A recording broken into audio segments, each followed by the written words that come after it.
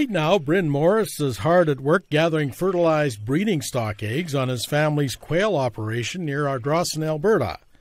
After starting out over 20 years ago with roughly 200 birds, they are now between 11 and 12,000. The business is called Brycon Developments, which combines the names of Bryn and his brother Con. Their parents, Arnie and Shirley, tried raising chickens before settling on quail, which is not very common on prairie farms. That's another reason we wanted to go with the quail, is that quail is like a miniature chicken, basically, and you don't need as much room, you don't need as much feed, or it's a lot more economical and easier to raise. The eggs from the layer birds are gathered by an automated system with a belt for each level of cages. Just pulls the eggs all the way down, brings them up here, down through this incubator, which is like a little Ferris wheel thing. And it just drops them on the tray here, so girls can load them in the packages. Here, Shirley and her daughter Turin are busy packaging quail eggs. Shirley says this is a lot easier than how they used to gather eggs by hand. Moving around all over the place with these, you collect them, you have to sit down, you basically package them, then you got to move the boxes into a cold room. Everything's right here. It's automated and it's a lot more convenience, cleaner, better for the birds, and less work. Demand for quail eggs has been strong as consumers are finding out about their healthy properties. Shirley says they know a number of people who have been successfully incorporating quail eggs into their diets to combat allergies and asthma. The egg yolk is actually bigger than the whites compared to chicken eggs, so you'll see a really big egg yolk. And the shell quality is actually a little bit harder than the chicken egg, and that's why you use a serrated knife to cut them open, because if you tried to crack it, it would just shatter, sort of. So it's best to take a serrated knife and just, cut the top off like so, and then you dump it out, and you got, see the quality, you can see that this is a fresh egg, and you can see that the white is actually kind of raised a little bit. Here, Con Morris and his brother Dylan are working on an order for quail eggs.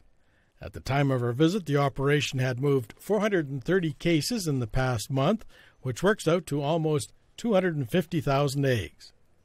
Their mom, Shirley, says in the beginning they just sold eggs by phoning a few restaurants, but obviously their market has grown a lot since then.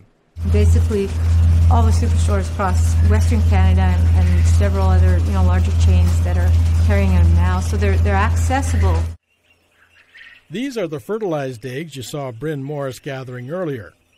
Bryn's dad, Arnie, told us that chicken operations usually don't do their own breeding, but their operation is different because quail is classified as a game bird.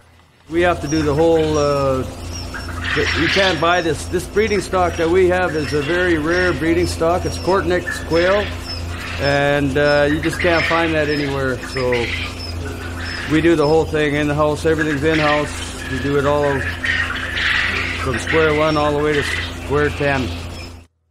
The fertilized quail eggs spend 2 weeks in the incubator before they're ready to hatch. The incubator holds 5,300 eggs and has automatic egg turners and humidity control. And after the 2-week period, we put them in these setting boxes, which are basically the same as the incubator, except they don't have the automatic turners and such. So right now I just finished placing a hatch, and I'm just letting these ones hatch out right now. There's probably a few stragglers left, as you can see. And I'll let them dry out. They'll be going into the big pen with the other ones by tomorrow. These chicks are 2 days old and were brought in from the settling boxes. They'll be kept in this floor pen for 5 weeks. Just getting used to their new surroundings. After they grow a little bit bigger, I can take put the auto waters down, and they got outside feeders, so they'll be well taken care of, and there's approximately 1,500 chicks in there right now. From the floor pen, the quail go directly into the main layer cages. Looking after the birds is pretty much completely automated. The feed bin is located outside the barn. The feeding system connected to the bin is driven by a motor through a gear reduction box. Comes up through the feed auger, and then there's a hopper bin inside here that feeds each level evenly. So we have a nice, and I have it set for every 2 hours from 8 o'clock in the morning till midnight. And it drives each level at the same time to this gear, and here's your chain that moves the feed. It just pulls the feed all the way around. The manure handling system is also automated, carrying the manure away from the cages on a system of belts. They end up going to the back where there's an auger on the floor that they drop into the auger on the floor, and it augers out to the loader waiting outside to receive the manure. Culled quail are killed, frozen, and then sold to zoos and falconers, where they provide a healthy food source for birds of prey. Arnie told us they have found the live quail to be quite hardy, so they don't use any antibiotics or medication. Their oldest son, Con, has started his own quail operation, so any future expansion will likely happen there.